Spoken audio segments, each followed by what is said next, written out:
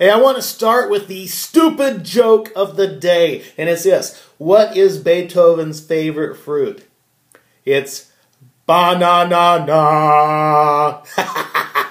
Anyway, we are in 1 Kings chapter 3, and we're looking at the life of Solomon. Solomon is David's son, and he is the new king. And when he's appointed king, he's only 20 years old. And so he's a young dude, doesn't really know what he's doing. And one night, God comes to him in a dream, and God says, "What do you want?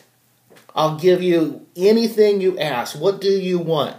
How would you answer that question? I would be tempted to say, I want a Vespa and I want a leisure suit made out of bacon. And maybe, a couple $100,000.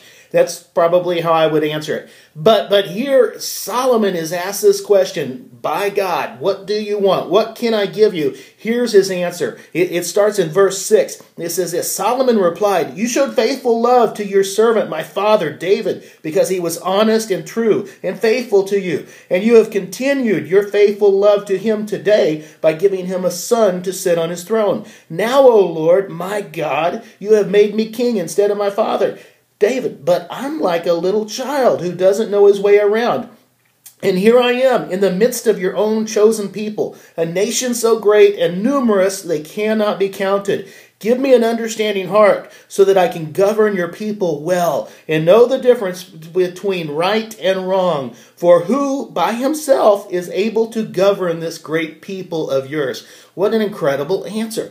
Solomon's got this attitude of humility. He knew what he didn't know. And that's half the battle right there. And a lot of 20-year-olds think they know a little bit more than they actually do. And as we get older, the best thing that happens to us is that we realize what we don't know. And that's where true wisdom starts. And Solomon's answer actually shows that the gift was already given. He already had a pretty good supply of wisdom. He had the ability to understand justice. And God gives him that. And so he asks for this gift that instead of serves himself, instead of benefits himself or his family, he asks for a gift that honors God and helps other people. And God is delighted by Solomon's request. And he tells him, hey, that's a great answer. And not only am I going to give you what you asked for, I'm going to give you more. You get wisdom, but you also get what's behind door number 2 and door number 3. You get riches and fame and a long life. So he gets all of this stuff because he asked for wisdom.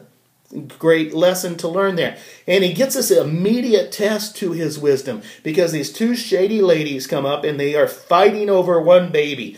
And they live in the same house. One of their babies has died, and one baby's still alive, and they're fighting over that baby. Solomon gives them this incredibly wise answer, and he's like, well, let's see here. What can we do? Bring me a sword. Let's cut the baby in half. And actually, this is more creative than creepy. At first, we think, wow. But Solomon knows what's about to happen, and he knows that the true mom is going to say, no, let the baby live. And so very wise answer. It's just he's a wise guy. And you have choices to make. You need wisdom. You're going to have big choices to make. You're going to have little choices to make. You need wisdom in the midst of all of that. And James 1 verse 5 says this, if you need wisdom, ask your generous God, and he will give it to you.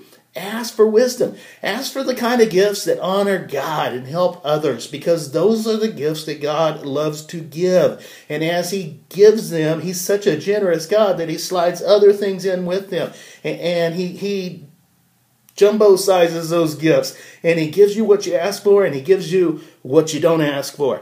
He's that kind of God. God bless you guys. Banana.